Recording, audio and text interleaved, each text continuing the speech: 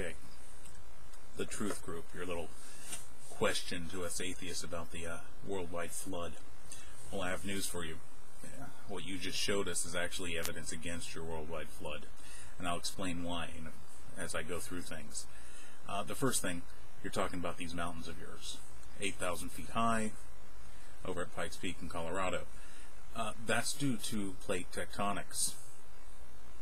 The Earth's crust moves.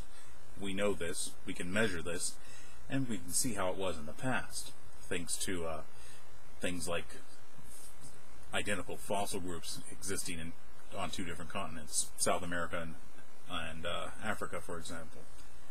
And we just simply look at things, and they do fit together sort of like a jigsaw puzzle. So we know plate tectonics occurs. And what happens with plate tectonics? It causes uplifts in many regions of the Earth.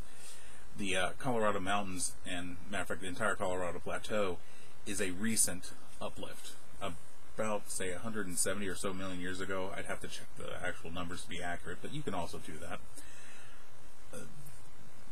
The entire region that was the Colorado Plateau was underneath an ocean. It wasn't a flood ocean from the Noahician flood. It was simply an ocean, kind of like the one that we have off the coast here of San Diego. Just your normal ocean. It's just that the land at that time was not uplifted. Now, this uplift and recession cycle has happened many times in the history of that region. There's been, I think I remember counting somewhere around at least 7 definitive cycles, and probably more than that. So there's been mountain building episodes, and then they've eroded down to nothing and become seas again, or seas have infilled the area.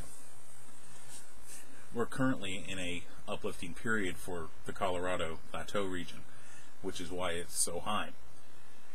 If you look at older mountains such as the Appalachians on the east coast of America, we find that those mountains, geologically speaking, are nearly worn down to the gum.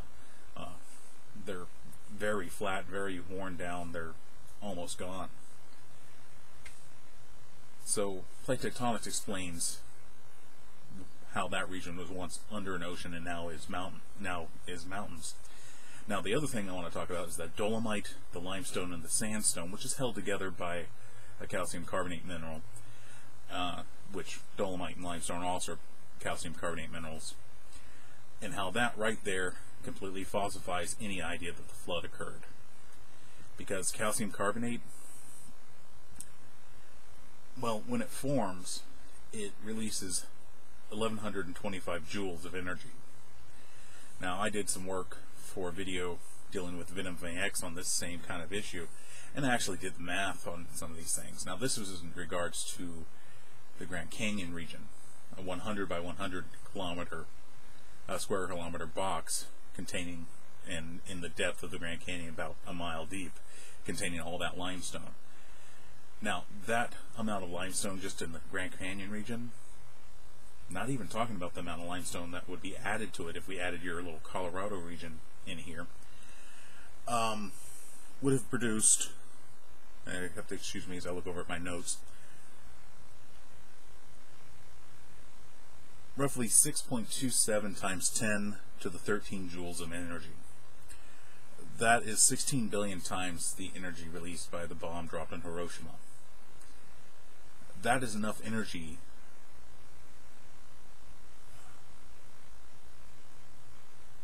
excuse me, give me a second. That's enough energy to vaporize one-tenth of today's ocean volume. Now, 6,000 or even 10,000 years is not enough time for that amount of energy to dissipate from that region. If those limestone formations had formed during a Noahician flood that happened between 6,000 and 10,000 years ago, you would currently have been cooked to a crisp, and your charred body would have pretty much disintegrated from the heat, and you would be now part of the atmosphere. That right there completely falsifies the Noahician flood and the young Earth hypotheses. and I'm using hypotheses to be very, very kind to your position. Mythology is the more accurate term, but I want to throw it out there a little bit so that you can see how, if you take a look at it in a scientific view, your ideas just simply fail. So no, there is no evidence for a worldwide flood. What you've proceeded to show us, if you know anything about chemistry, geology, and just even high school level sciences, you can determine falsifies your concept completely. So I hope you enjoy this video.